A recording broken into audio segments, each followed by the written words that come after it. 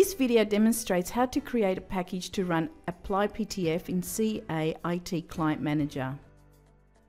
Open the command prompt and go to the folder where the patch is located.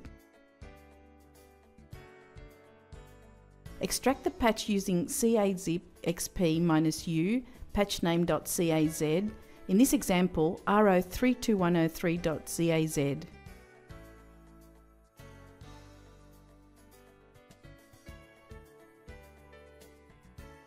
Open Windows Explorer and copy the latest Applyptf.exe and Applyptf.ini files to the folder where you extracted the patch earlier.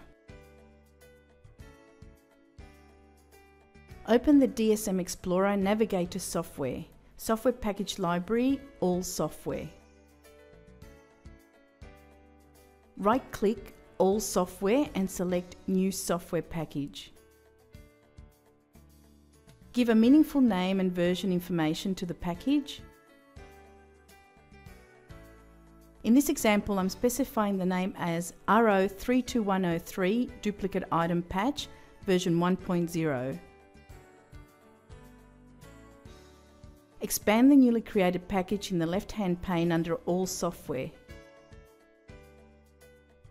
Right-click and select Source, New Volume. Select From Directory. Give a volume name. Click on the Browse button and navigate to the folder where the patch is located. Select Choose.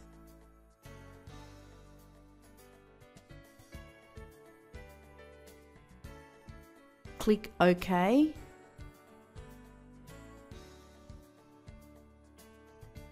Now expand the source.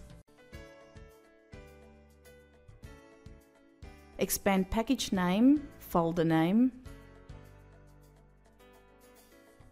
Drag and drop Applyptf.exe from the right pane to the Procedures tree item of the package in the left pane.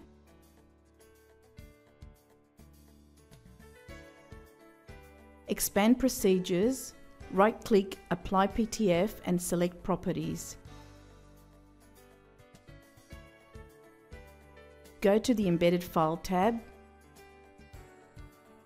In the Parameters section, enter the parameters as shown here. /PTF is for the name of the patch, /node is for the computer name, /silent is for the silent install, /output is for the output file to which you want to write.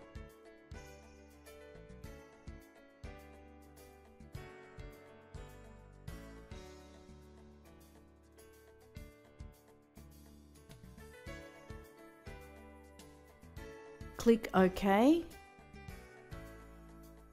Right-click the package in the left pane and select Seal to seal the package.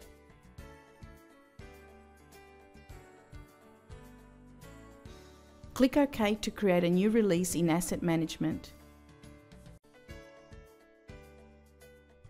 Now the package is ready to be deployed to computers and groups. This concludes the demonstration. For more information, contact CA Support. Thank you for watching.